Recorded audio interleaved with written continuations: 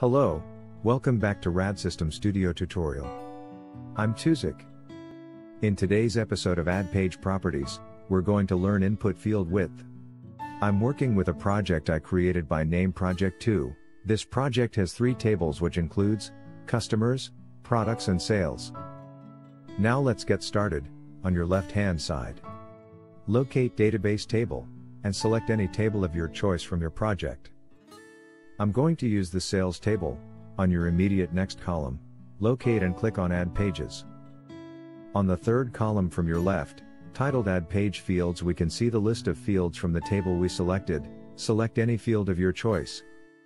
Before we continue, let's publish our project and then preview it in the browser. I'm going to navigate to our table of interest, which is Sales table. I'm going to click on Add New Sales button. Here we are. We're going to learn how to customize the width of each input field and also how to get 2 or more fields on the same row. That sounds awesome. Let's drive back to RadSystems Studios. I'm going to use Customer ID field. Locate the Miscellaneous section.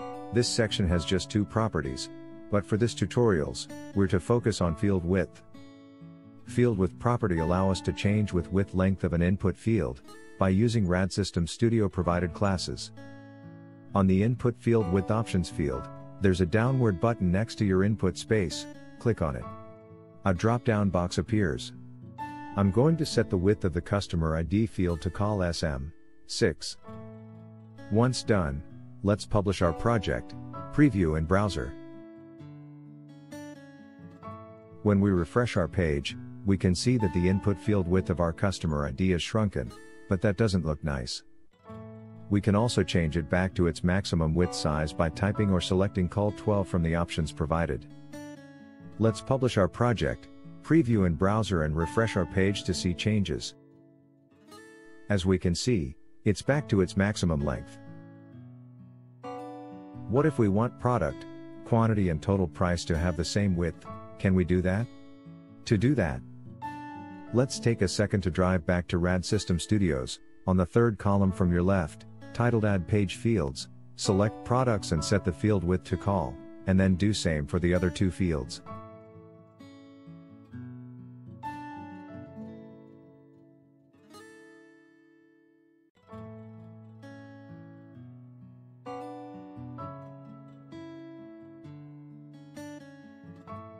Once done, let's publish our project, preview in browser.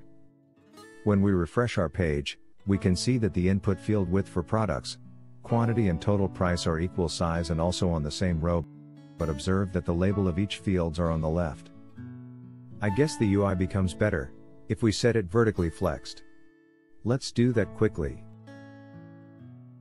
On your second column titled Sales Pages, click on Add Page. Directly beneath it is the Add Page Properties. Locate Form Layout Type. Change it from horizontal and set it to vertical. Publish project, and then preview project in the browser. Now, when we refresh our page, we can see the labels are vertically flexed, making the UI looks nicer. We can also set the product field width to be lengthier than the rest since this deals with names and not numbers. We can change the field width for products to call MD6 and the other 2 will have field width of call.